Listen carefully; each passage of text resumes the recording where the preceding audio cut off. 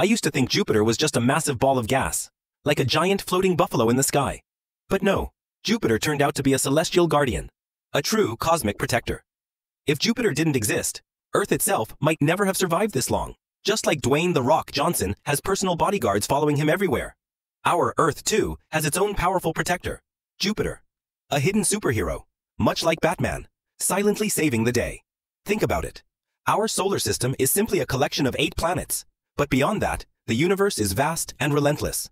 From the outer edges, countless meteoroids and asteroids are constantly hurtling towards us.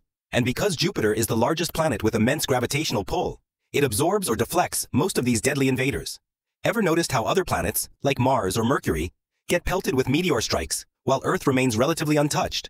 It's Jupiter, acting like a cosmic vacuum cleaner, pulling threats away from us.